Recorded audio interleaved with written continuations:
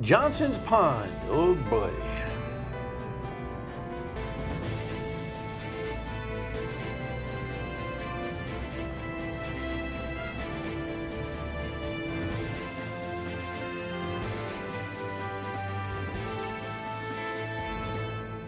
The Dan Yorke State of Mind program is brought to you in part by Lookout Rhode Island and Takeo Comfort Solutions. Now, full disclosure, I have not yet been to the pond. I'm getting that out there.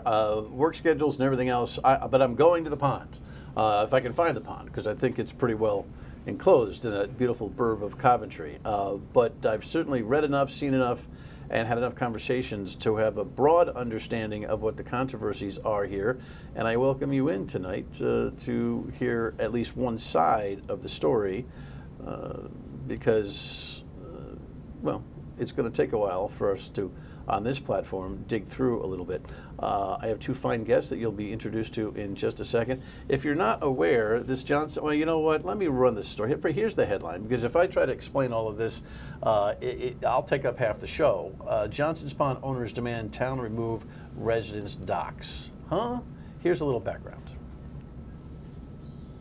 The property owner of this floating dock says it's been on the water of Johnson's Pond for 8 years. It wasn't a surprise for this property owner when he saw his name on a list made by the pond's owners, Socia Holdings LLC, taking issue with the structures. Yeah, I definitely think that the Socias and Socia Holding are trying to look for any little way to just be a problem. In April, this letter was sent by Socia Holdings notifying the town they are in violation of the lease. The lessee, being the town, the letter says, should have not allowed structures like docks be built on properties without the owner's written consent based on that lease. The Socias inherited the agreement when they purchased Johnson's Pond's water flow rights and dam about 3 years ago. Town leaders aren't commenting publicly because of ongoing litigation. The Socias are suing the state over a law that passed last year, giving DEM some power over the water levels. But it's tough also because we don't really hear anything from the town because the town's trying to keep everything private.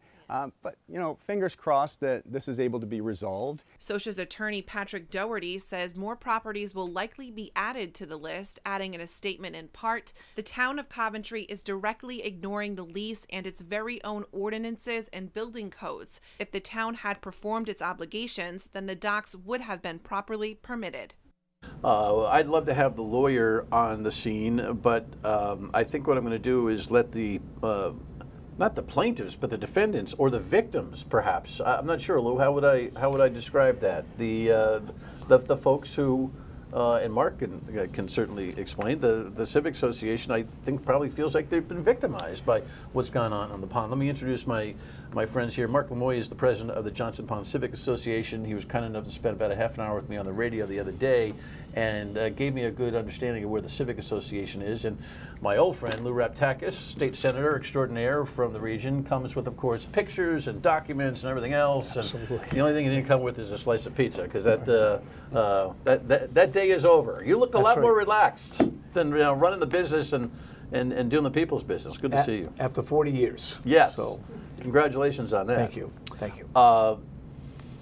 Mark, this situation in a nutshell, if you had to explain to somebody you just met at a coffee shop, you know, what the controversy and the dilemma and perhaps the victimization for the 600 ballpark homeowners or property owners around this large body of water that's referred to as a pond, but which is really kind of a lake, is what? Well, the controversy is ownership. Water levels have not been maintained as they have been historically for many, many years, 50 years, 70 years. Well, not to interrupt you, but the controversy really is the water level. Correct. Yeah, the ownership impacts the water level, and Correct. we can talk about the historical travel of that. But the moral of the story is, I don't know if, Eric, if you can see this, but why don't you give me a one shot here and just come on up real quick. I mean, oh, my hair's in a great place today. This doesn't look like a healthy lake or a healthy pond. Those are fish nests that are about to be exposed due to the low water levels. Okay, so that's kind of the eyesore that you see from time to time, or regularly, or when? Mostly during the summer months. So historically, this pond has been drained during the winter time to freeze out the aquatic invasive species. And then in the summertime, starting in April, the summertime months right through the end of September, the water level's been full. That was prior to 2020, prior to Socia Holdings purchasing this dam and the pond. Here's a good picture. Very nice. All right. So the argument here is over the last few years, with the current ownership, the water levels have not been maintained to the satisfaction and to the quality of life of the people who live around it. That is correct. That's They the are not essential historical levels. That's the essential nature of the conversation, correct? Yes. And to just bring some context, Socia Holdings, Doug Socia, who is a local resident, acquired this water rights title, property, which is the weirdest thing I've ever seen, that you can own the water and the operation of the dam, for $1.7 million a few years ago from the longtime owner-operator or rights owner, which was a company called Aquidneck, correct? Correct. All right. Aquidneck wanted out of it. They were busy with other things. Do we know, Lou, what their motivation was? Well, I think the issue is they didn't need the water anymore to power a power plant where their factories were downstream in West Warwick, and they felt that it was time to sell. The 1.4 million was the water rights, and I believe it's 50 acres below the dam. So there's property below the dam, and then the other 300,000, which there was some folks did not want to buy the dam. So for another 300,000, you can buy and control the water level. So basically, I've lived in Coventry my entire life, and I've never seen any problems with Johnson's Pond ever. Maybe one time with Aquidneck where DEM jumped in immediately to correct what Aquidneck was trying to do. I think one time they tried to reduce the water level rights because Johnson's Pond is the 8th largest body of water in the state of Rhode Island, lake-wise, pond-wise. So it's a huge, massive area.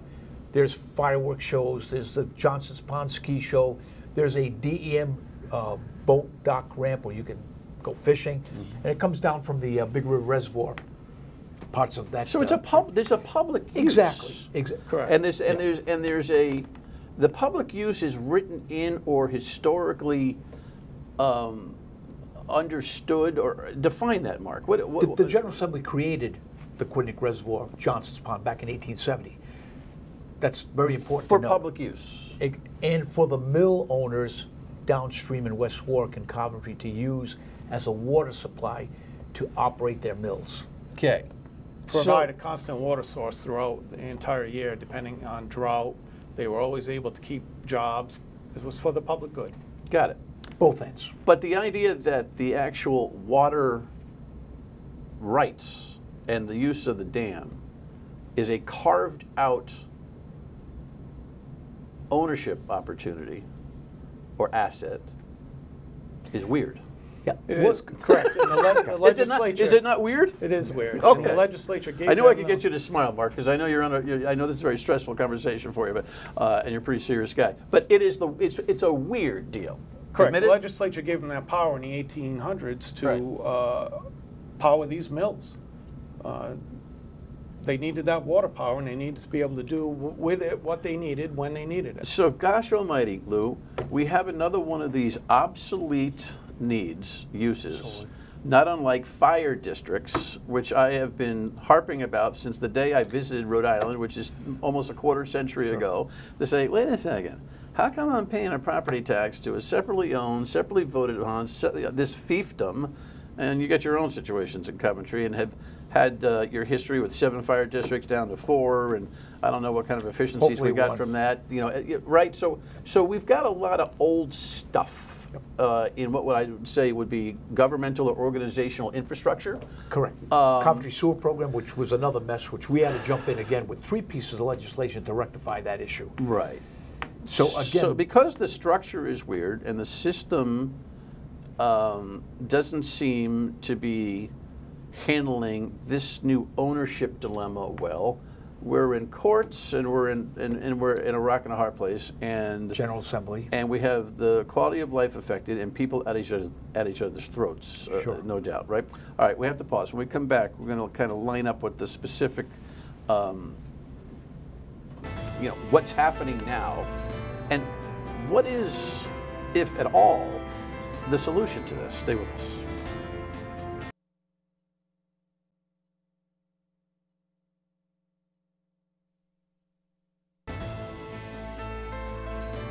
So there you have the beautiful Johnson's Pond and the dam that has now been, from a property rights point of view, been purchased in the last few years by this company Socia, and no longer operated by Aquidneck, which was the original entity. And first of all, a couple of factual assertions.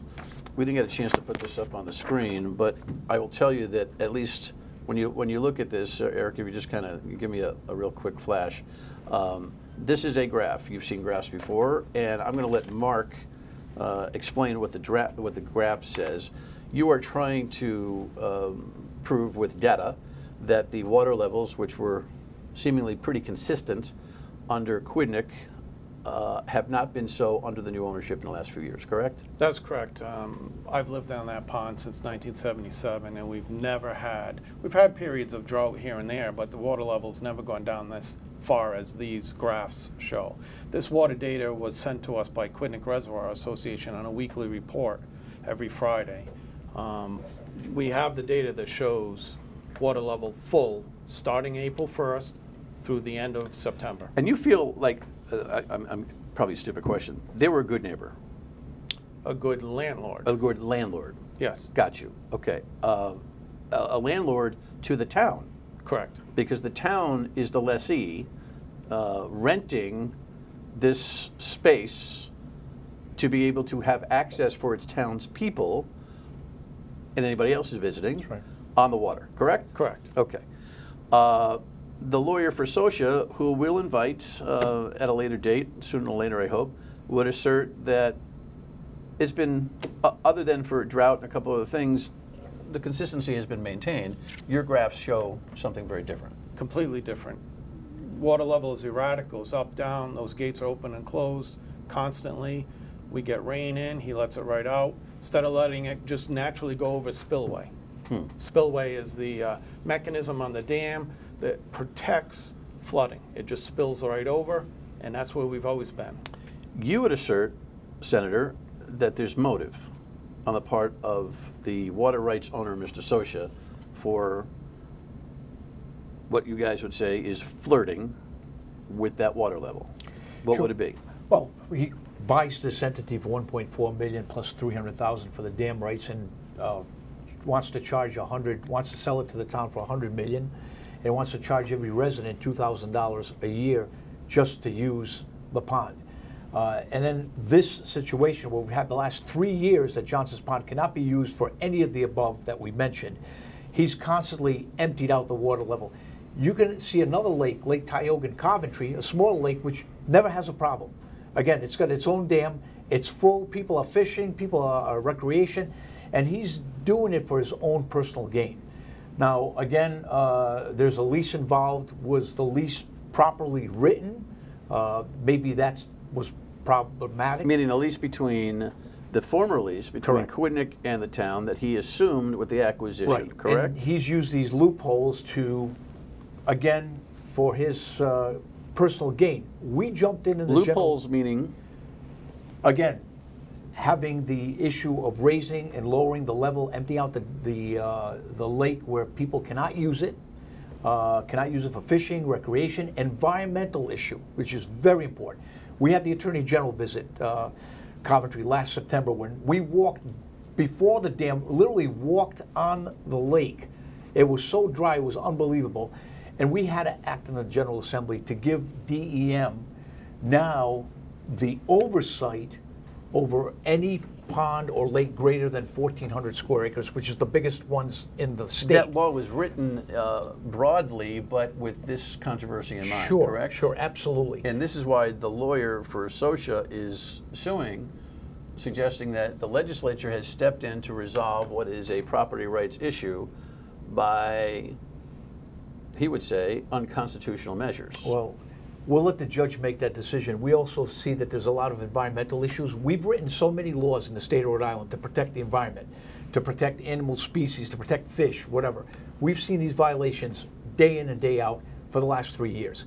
So we have to act, and we feel the General Assembly, since we created Quinnick Reservoir, we should still have the oversight.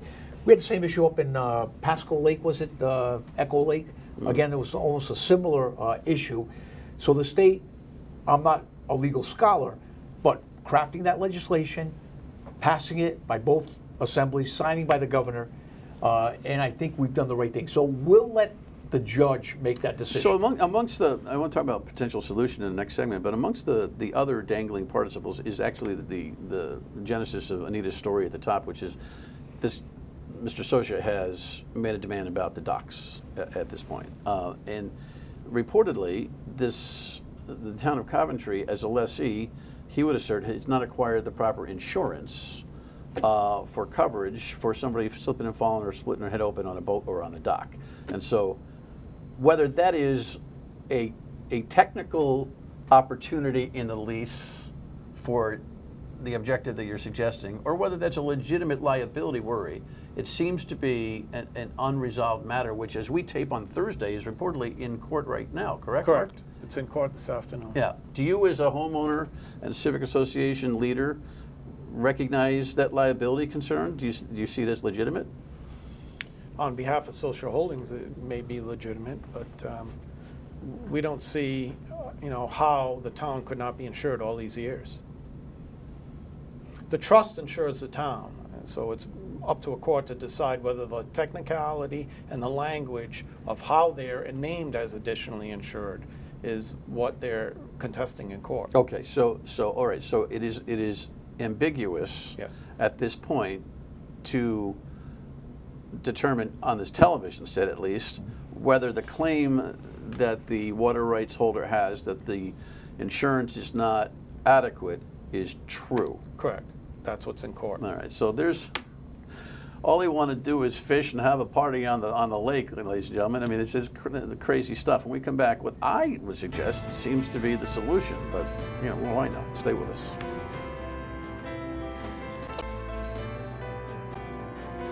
It really is a pretty setting, no doubt. Reminds me of the lake I kind of grew up in Brookfield, Connecticut, Candlewood Lake. Which is much bigger. Comparatively, it would be a great lake to Johnson's Pond, but there's nothing like the quality of life on the lake, and 'tis the season. Before I get to my grand solution and end this controversy all by myself, what's life like right now? I mean, it's been cool weather, and it's not great for boating and swimming and all that kind of stuff for anybody, but what's the status right now of the recreational use of the pond? So right now we're down 1 foot from full level, and residents are hesitant to put their recreational boats in. Sure. After seeing what's going on the last 3 summers. Not everyone owns a pickup truck that can pull their boat in and out every time Socia opens the dam up. It's a considerable expense for them to hire people, and then the local companies that pull these boats out can't do 1,000 boats all in, within a day's time. Legacy ownership, I'm guessing, around the pond, correct? People have owned homes for a long time. Most are generational hand-down properties. What's the political tenor, Lou, of this in this sense? It seems there's 600-ish homes, and you have almost 75% of the homeowners Yes. in your association. Correct. Right? So you've got a very active participation in your association. So clearly there's consensus, and all one has to do is peruse social media to see the Hatfield and McCoy type of arguments that are going on, which I'll leave out of this conversation for now. Sure. Coventry's a big town. Is there a sentiment around the town that is empathetic or even sympathetic to these folks' issue, or is it this kind of, off controversy that is not mainstream in conversation? Unified, all 8 state legislators, whether if they represent Johnson's Pond or they don't, are behind. Because the constituents are behind it, and they're bothered by it? Absolutely. You can have Representative Tom Milray, who doesn't border the pond. Do you agree, Mark, that this is a town-wide all-for-one type of thing? So I can't speak on behalf of the other residents. I agree it's a town-wide issue. I mean, just the tax base. So here my question is, why not a town solution? It seems to me, even the lawyer said to me last week on the radio that there's a couple of options here. One, form a new district for the acquisition of this property. Now, let's not kid ourselves, it's not going to be $100 million. Right. And/or eminent domain, which I'm never a big fan of, but which would get him a price and get him out of here. Because it seems to me that this is an archaic system built for another use, meaning energy from the dam, which is no longer necessary and obsolete. The formula doesn't work. And because the town's a lessee, the town, to me, either has to be a municipal owner or a district of like-minded, well-intended residents need to form an entity to be the operator.